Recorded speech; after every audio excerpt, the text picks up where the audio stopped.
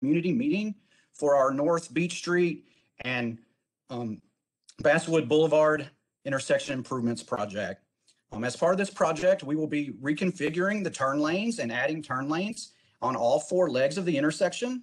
We'll also be reconstructing the accessible curb ramps at the 4 corners. Then we'll be installing new traffic signals all around the intersection. And then we'll be restriping and adding new signs all around the intersection. So design of the project is 100% complete, and we've advertised the project and bid the project and hired a contractor, McClendon Construction, and now we're ready to start building the project. So my name is Chad Allen. I'm a senior professional engineer in the Capital Delivery Division of TPW at the City of Fort Worth. Also on the call tonight with me is the city's project manager, Iskal Shrestha. We also have folks from our design engineering company and folks from the contractor in the meeting. I believe we have some folks from our construction office too. And then finally, council member Carrie Moon is on the call, and also Alicia Ortiz in the council member's office. So Iskal is about to do, go ahead.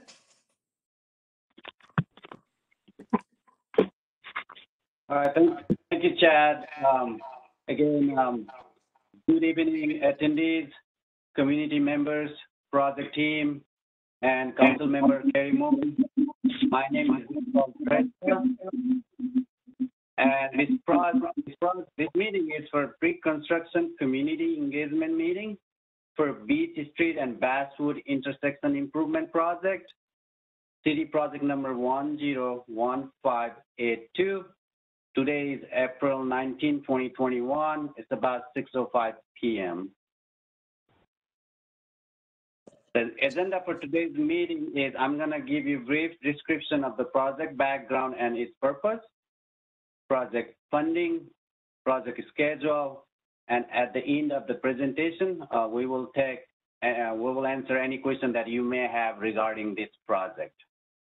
Before I move forward with the meeting agenda, I'd like to introduce the project team of this project. Today we have Mark Spears and Peter Sue.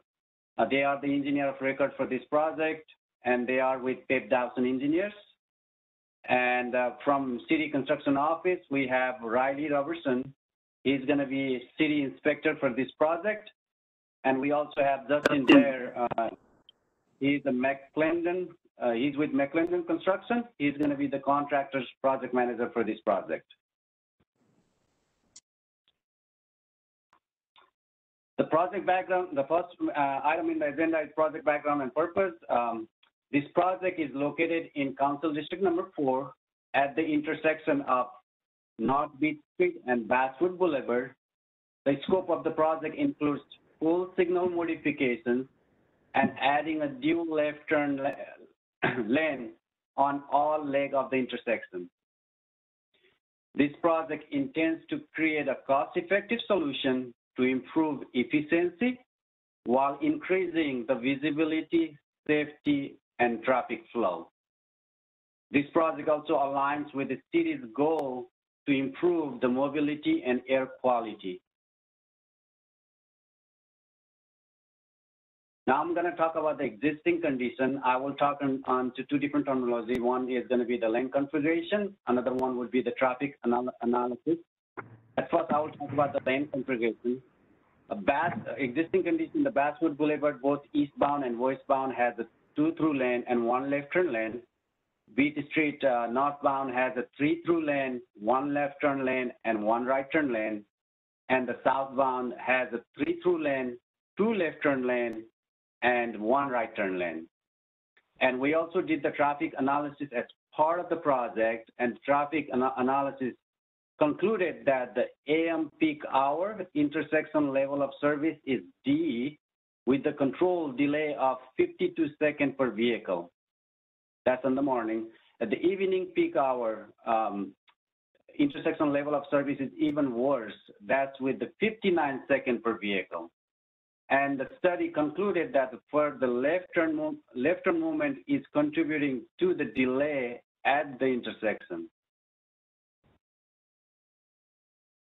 Now I'm going to talk about the proposed improvements, again, in two terms, lane configuration and traffic analysis. As far as the lane configuration goes, through lane and right turn lane, we are not making any changes. However, we are adding dual left turn lane on all leg of the intersection. And we will be doing the full signal modification as part of this project. That being said, we will be replacing signal pole, mast arm, control equipment, control cabinet, conduit, wiring, things like that nature. And traffic study suggested that after the improvements, the AM peak hour intersection level of service is still going to be D. However, the control delay is going to be 37 seconds per vehicle, which is 14 seconds per vehicle less than existing condition. And the PM peak hour intersection level of service will be D, with the control delay of 44 seconds per vehicle, which is 15 seconds less than the existing condition.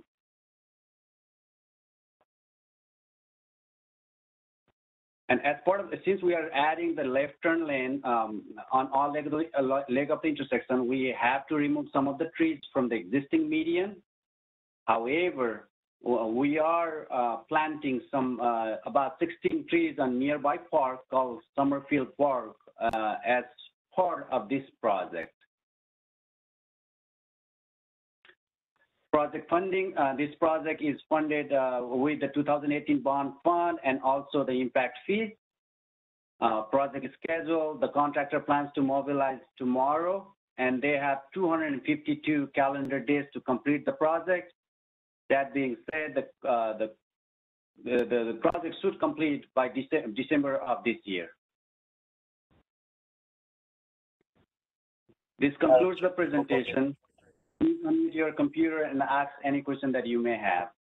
1812. This is Lance Griggs. I got one quick question. I understand you're going to be developing these left turn lanes by quadrant. In other words, you're going to do one quadrant at a time. Is that correct? That is correct. Yes, sir. Based on the schedule that's been submitted by the contractor, they will be working on Basswood Boulevard first. Then, and the second phase, they will be moving to Beach Street. Okay. Thank you. Thank you, sir.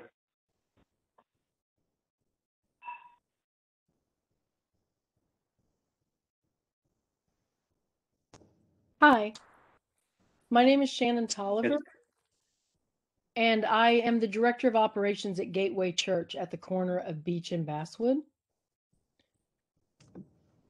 Yes, ma'am. I was just wanting to know, you said basically till about December that the construction project will be near us? That is correct. Substantial completion for this project is December of this year. Yes, ma'am. Will this at any time affect any of the access to our parking lots or to the businesses to our east on Beach? I'll try to answer that. I'm sorry? I was going to try to answer that, Iskall. This is Justin with McClendon. Hi, Justin. Go ahead. The parking lot should never have access blocked. We're generally just working in the medians, so the driveways to all of the businesses should be open at all times. I do believe there's an agreement in place with your church to allow us to use a few of your parking spaces. Yes, sir. But other than that, I don't anticipate anything being blocked. Okay, that's good. Just we use Fort Worth Police Department partners with us. I think Okay. Officer Zool is on this call. So we were just wanting to see if we needed to make any change in our plans to how we direct traffic at the end of services, et cetera. I don't believe so. Are your services typically Saturday and Sundays, or do you have any during the week?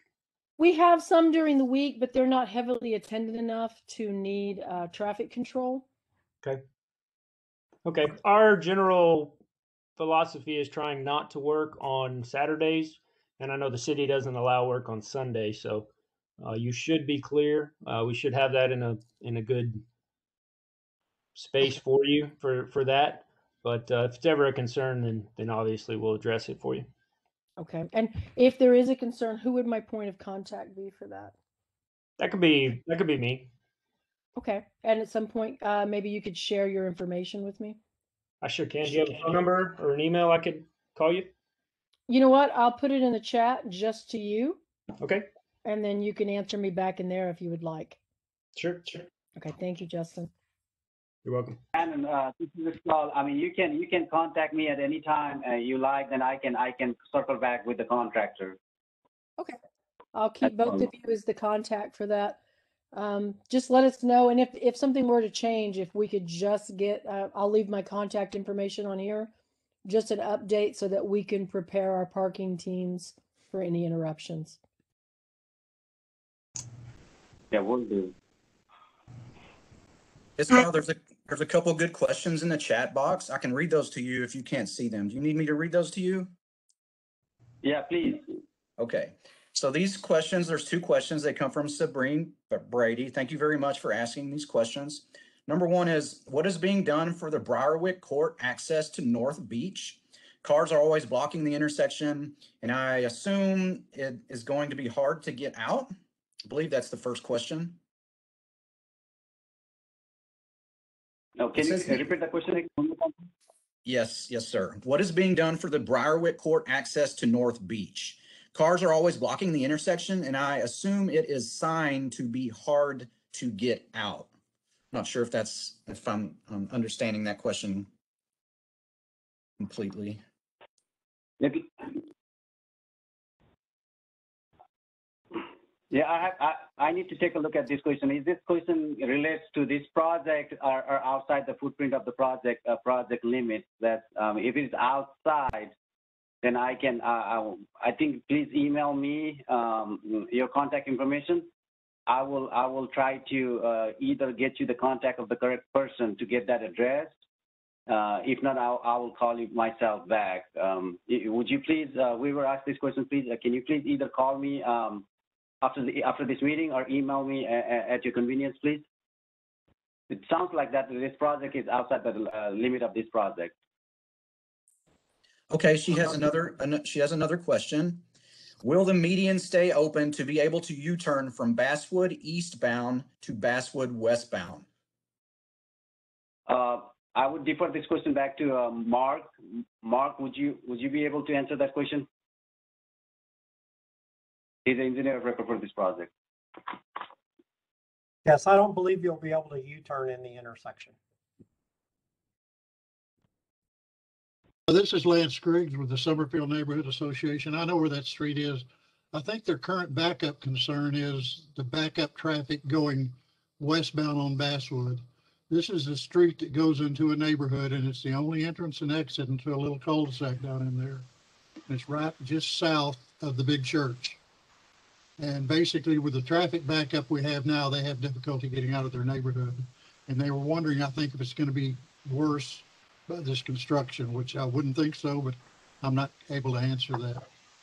And the U-turn that you're talking about is the one up at the just south of the library, right there at the library. I'll try to answer that also. This is Justin again with McClendon.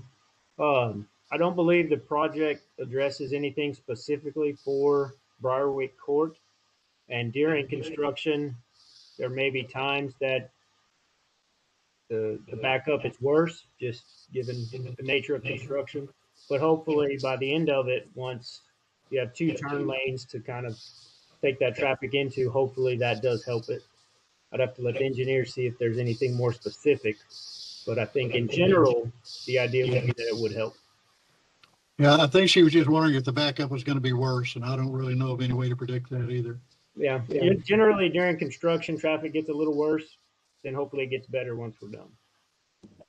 And I believe that we did. Go ahead, Isco. And I was saying, like, I know we found out from the traffic study that existing condition, the backup of the left turn lane moment was having a lot of condition issue on that through. But however, We are adding a dual left turn lane on all leg of the intersection. That issue that the residents are seeing right now should be resolved after the completion of this completion of this project. Yeah, part of the problem those residents on Briarwick are seeing right now is that eastbound left turn lane at Basswood is backed up all the way back and goes so far back it hits the straight through lane and blocks the traffic there. And everybody starts moving over to that right-hand lane. So it just causes a domino backup at that intersection. So they're having troubles right now. And what you're going to do is going to help it, I know, but just I don't know if it'll be any better during the construction. And I apologize for my answer on the U-turn. Mr. Griggs clarified that we are not closing any medians. Those would be outside the project limits. I thought it would be. Yeah. Okay. Thank you. I'll mute myself now. Yes, hi, this is Officer Rodriguez. I have a quick question going back to the Gateway intersection. Will at any time any of those lanes be reduced down from the current amount of lanes going both westbound from Basswood, from Beach towards the intersection, towards the highway? Dustin, you want to take that question?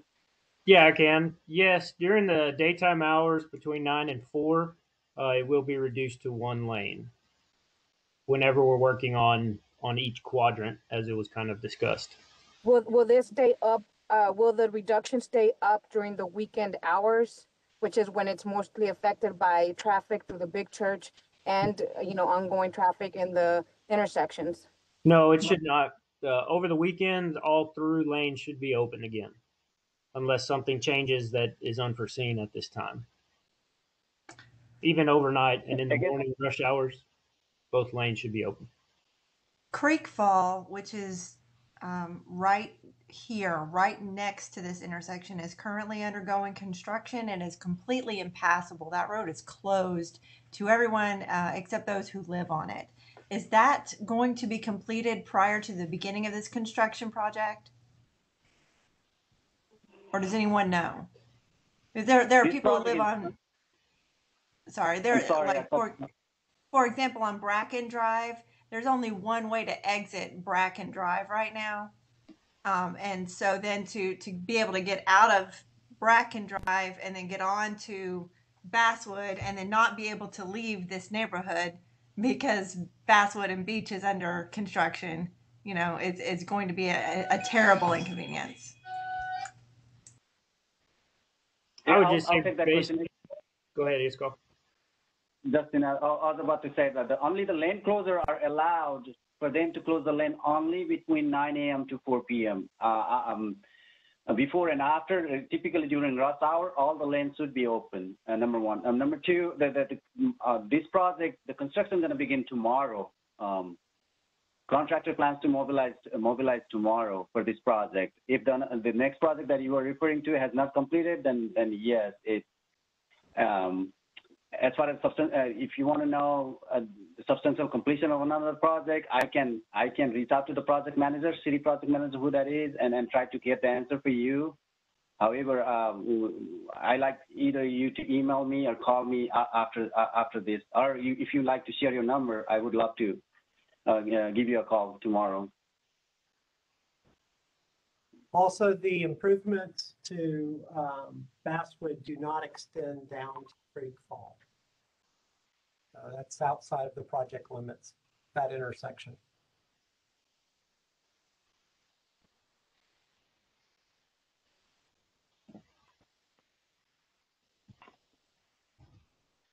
There's another question in the chat box, Scout, that we didn't get to earlier, so I can read that now. It's from Randy Acosta, and it says, are you adding existing turn lanes within the existing footprint, or are you widening the roadways to include the extra lanes?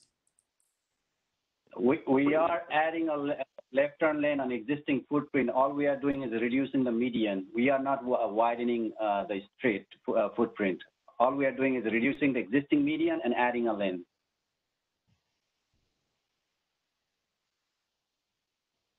Mark, do you want to add something to it? Yes, that is correct. The The outside edge of the roads will remain the same. We're only taking pavement in out of the median.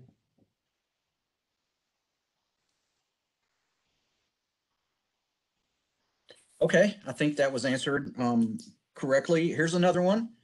Can a stop sign be put up at Briarrick Court and Basswood during construction? There is a sign that states do not block intersection, but nobody obeys it.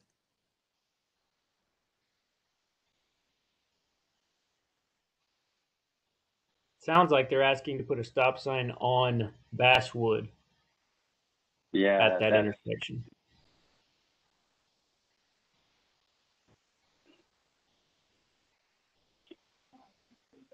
Yeah, I don't have the answer for that. I don't think so, because the Basswood itself has a lot of traffic through that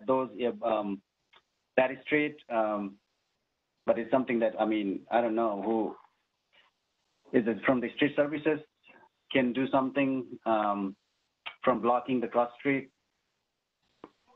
But yeah, at this point, we don't anticipate putting the stop sign on the Basswood. What steps will be taken to ensure that this doesn't go way over the timeline allotment like the Beach Street expansion did however many years ago?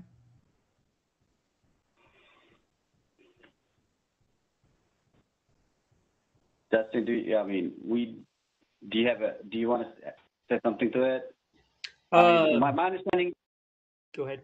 They have 252 calendar days to complete the project by, we said, two months before they complete. If I anticipate, basically what I'm having is monthly meeting right now, monthly progress meeting, on-site progress meeting, and on that I am reviewing. Me as a project manager, I'm reviewing their 2-week look ahead, a month look ahead schedule, and by the say November, August, September, October, if I see that the project is getting delayed, then I might ask contractor to work on either a weekends or holiday to make sure that we are getting this project on time. Yeah, I think that's really all we can do is just maintain and monitor the schedule. There are always unforeseen conflicts at times from different utilities, and obviously if we have any severe weather, but we'll monitor that and try to mitigate it as much as possible.